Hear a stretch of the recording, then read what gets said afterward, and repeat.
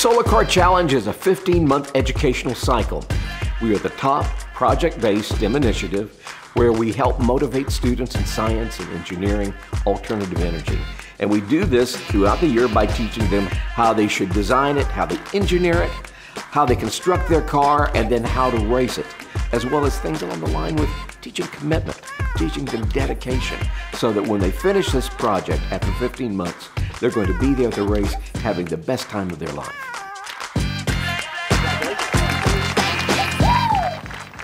Hands-on, project-based STEM initiatives are the key to help motivate students. You're actually touching and making things work. And the expression on your face of, we've been able to get the solar array to put out the right amount of power, it's huge. And that excitement creates motivation and carries you through all the rest of the project.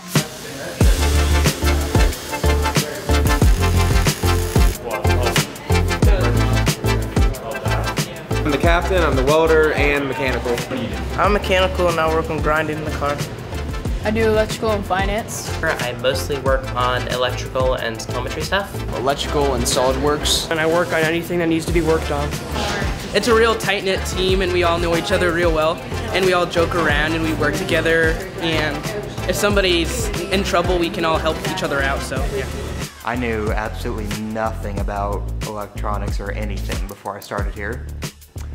Now I think I know a fair bit. A lot of people think it's a college thing, and yes, there are colleges with solar car programs, but the high school, everyone's like, it's such an amazing experience. So like, wait, what? You built this? How could you build that? I couldn't build that. It would take me centuries to build that. Our big thing is problem solving. So if there's a problem, we find a way to solve it. It seems simple in itself, but at times it can get very complicated.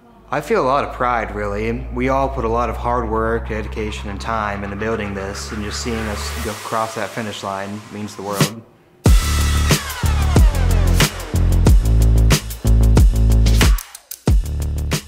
For new teams and new teachers, you don't have to be afraid of the technology involved in this. There are people out there who are willing to come in to your school and help you with it. It improves your program. It enriches your teaching. The Solar Car Challenge provides a lot of resources for first-year teams. We provide workshops throughout the year for new teams where you get to talk about how to actually put a car together, the mechanical, the electrical, and you get a lot of other teams participating and providing inputs. While we're a competition, we're also an educational institute, and that's our primary focus. Everybody there has bled and sweat and cried as much as all the other teams, and so if one car breaks down, you have 3 or 4 other teams there to try to help them because they know how hard it was to try to get to where they are. And the winner of Day 2 in the Advanced Classic Division, 257.9 miles total, Iron Lions. Congratulations. Everybody behind the scenes, all of our staff, are volunteers because we believe in what we're doing. These are people who've either raced in preceding races or are somehow or other involved in the solar community. I started Solar Car in high school, and I quickly developed a love for science and technology. And I raced for 2 years, and I've never left. I know what it meant to me. It's what really solidified my desire to be an engineer, set me down a great career path that I've absolutely loved, and I want to make sure that other people have that opportunity. When I used to race in 1997, we had 5 cars. Last year, we had more than 100 teams actively building cars. We deal with between 1,500 and 2,000 in our education program, and we've been doing it for 26 years now. It's a lot of people.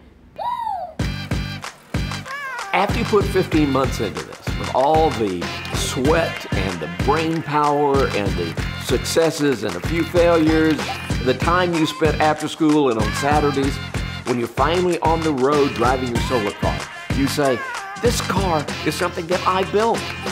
The pride that you have of being able to do something that maybe a college or a corporation does, and you're doing it as a high school student, it makes you proud.